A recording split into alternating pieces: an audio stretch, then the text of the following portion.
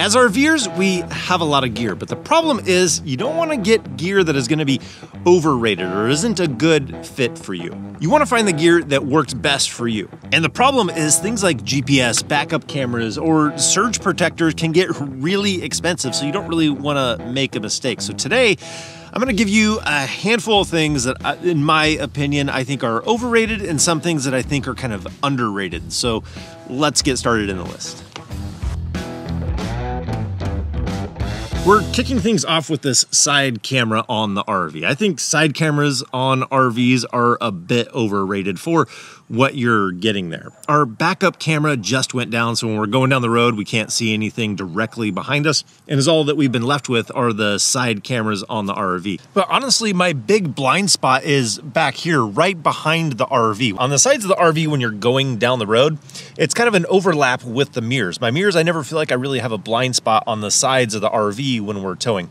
The only time that the side cameras would come in handy is when you're maneuvering tightly, trying to back up into something, and maybe you don't have a spotter that kind of gives you a sight on that blind side, which could be nice. But the back of the RV is where the big blind spot is. I know I have my camera down low, which I really do kind of like this view, and I wish that I could have a system that I could just swipe between a lower camera and an upper camera, one that's aimed more down and one that's aimed more behind you. That would actually be pretty handy. So I'm going to be on the lookout for a new backup camera system. I do want it to be a little bit more sleek. I actually have a lot of ideas of what I would like to be put into a backup camera system. So if I find that, I'm going to be installing that on the RV. If I don't, I'm halfway considering trying to put something together that would be like the ultimate backup camera system for RV. Now, this next one is probably not going to be a popular opinion, but please hear me out before the keyboard warriors get going to blast me through it, because one thing that I think is overrated for RVing are the X-Chocks. Not necessarily the name brand, but the chock that you put in between the two wheels and you tighten it down. They do have their place, but it's something that I do think is overrated. It's just about everywhere that you look, talking about X-Chocks and how great they are. I'll give you an alternative that I think is much underrated, but the X-Chocks, when you read the instructions, they tell you to chock your tires, then level and set up your RV, and then you can put the X-Chocks in there. So I'm already going to be using chocks, but then I'm also going to be using X-Chocks. So then the X-Chock is just there for the stability purpose. Now, I did do a video comparing different stabilizers, and I included the X-Chocks and a cross-member type system like this, and also a homemade system, and X-Chocks came in last. Now, the one criticism that I had on that video is I didn't show the results of testing it from front to back, and that's where the X-Chocks would do the best. I did do the test, but I had no results because it was properly chocked and it wasn't moving against the chocks anyways. So I would say that a system like this for stabilizing your RV is somewhat underrated. And so there are different options that are out there. MORryde has a system. There's JT Strong Arm, which I really like. BAL even has a lock arm system. These are definitely going to outperform an X-Chock type system for stabilizing the RV. Now, the one place that I think the X-Chocks really kind of shine is if you're having to go up on blocks and you're needing a chock where you can't chock it when you're up on blocks.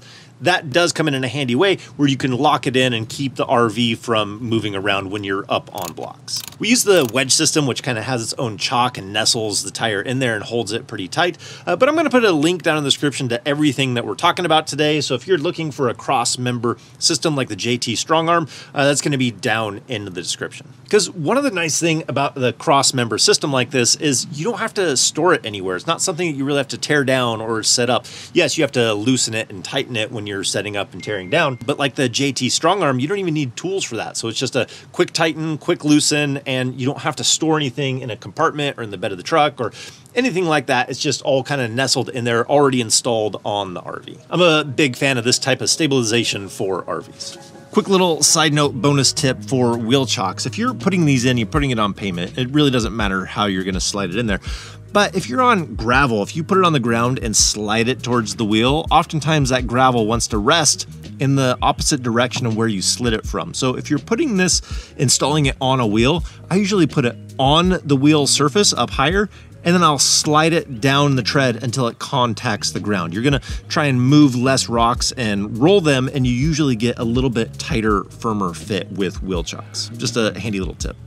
Okay, let's do one that I think a lot of us can agree on, and it's RV toilet paper. RV-specific toilet paper, I think, is one of those things that's overrated. It's like double the price of normal toilet paper. The key there, if you're getting just any toilet paper, just make sure it's septic safe, that it's going to break down easily is the key. You want these things to be able to break down so that if there is a section of toilet paper inside of your black tank, it does break down and it's not going to cause a clog. So having toilet paper that's going to break down is, I guess you could say, underrated. I don't think it's really underrated, but I do think RV-specific toilet paper is one of those things that's overrated. Okay, now next, that brings us to 3 things that I keep in here at arm's reach every time we RV. Yes, every time we RV. Number 1 is a paper map. Yes, an actual paper map. Last time I had mentioned it, somebody commented, "Bro, you're still using a paper map? Do you know what year it is?" And absolutely, I am still using a paper map. This is the Rand McNally Atlas, and it gives you trucker routes for everything across the U.S. So it gives you each state broken down, and what an asset that is. So it's not dependent on any kind of electronic or any kind of signal or anything like that. And you can always pull this up and open it. And it's a good skill to have, be able to read a map and know where you're going. I'm not saying an RV GPS is overrated. I am saying that we can be over dependent on things like that. So sometimes when we need to change our route, depending on what's ahead of us, this allows us to do that rather than trying to force some kind of software into taking a route that maybe it wasn't going to take you on originally. So paper map. Number 2 is a tire pressure monitor system. Now, I'm actually going to play both sides of this because I think this can be underrated. I've seen people say, I would rather check the tires when I stop to get gas or I go to the bathroom or before I hit the road in the morning.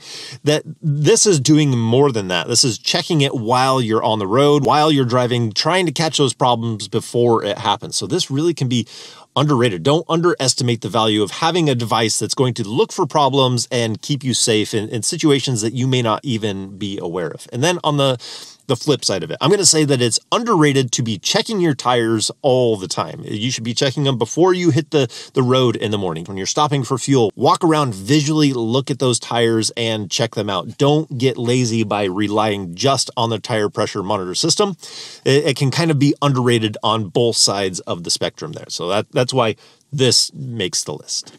Number 3 is our dash camera. I think it's one of the things that is just kind of runs in the background, kind of underrated, undervalued, but is doing the job all the time. So we had our USB kind of system inside of the truck fail, and so the dash camera wasn't working. And then when I realized that it wasn't working and wasn't charging, I went to go pull something up from an incident that had happened, and we weren't able to pull it up. So having a working dash camera inside of your vehicle for RVing, I think can be a very, very valuable thing, not something to be underestimated. Majority of the time, you're going to be fine without it, but those times that you wish you had it, it's really going to come in handy. Now, this next one we actually talk a lot about, and it's surge protectors. I think they're a little bit overrated. You might think that sounds kind of ridiculous. I think they're overrated because when you get a surge protector, you think that you're kind of ultimately protected, and they are good to protect you against surges and checking the wiring and the pedestal and making sure that what you're connecting up to is properly wired and safe to do so.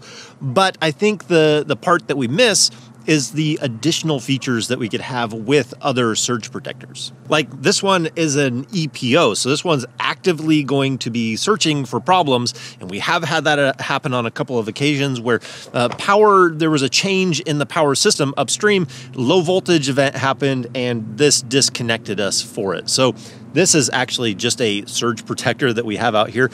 I know we're kind of weird. We double protect. We have a surge protector out here, so it's easy to be able to carry and see if the pedestal is wired properly. And then we have a hardwired one on the RV that is like this EPO one that if it has low voltage or something changes inside the electrical system coming into your RV, it will shut it down and block you from any problem. So I think these kind are a little bit underrated. Yes, they are much more expensive, but I think that the surge protector is somewhat overrated because we think it might be doing a little bit more than it actually is. I guess more of the problem is that we talk about them as surge protectors, but they can do so much more than that. You can kind of see a theme that I like having equipment that works for me in the background that I don't have to babysit, that's going to look for those problems before I might find them. The next one is right over here. Now, this one was my wife's idea. I asked her, is there anything that's overrated or underrated on the RV? And she didn't hesitate. She said, Underrated is our tankless water heater. And now a lot of people, they've taken a lot of flack. You can find forums and people that really complain about tankless water heaters. So I'm going to put an asterisk on there. And I'm going to say it's the Truma tankless water heater. In short, it just solves all the problems that a lot of the other tankless water heaters have, mainly because it's kind of a tankless water heater. It has a little vessel inside of there, a mixing vessel. So you get rid of those hot and cold patches, or if you turn it off, you don't get a blast of cold when you turn it back on. It solves all those. And so a lot of people will also complain that you're going to waste water when you're going out boondocking, but it has its secret little advantage where you literally just turn the dial, then you no longer have to wait for hot water. It's not like you have to waste that cold water for it to heat up, because it has that mixing vessel that it can heat up even before you start using water. So for us, if we go boondocking, we just put it on that setting 20 seconds before we hop in the shower, and we instantly have hot water. No wasting water. I would say the only drawback to the Truma is you can't install it yourself, and it is at the top of the price range. But I still believe that it is at the top of the list. It's the mark to beat for somebody to come out with a tankless water heater. That is the mark to beat. But if you're looking for some other budget accessories or maybe essential accessories, you can check out some of our other videos that we've done in the past. Lots of great information and resources in those. So I think that's going to do it for today. Hope you guys enjoyed this video. So as always, if we don't see you on the road, hopefully we'll see you next video. Take care.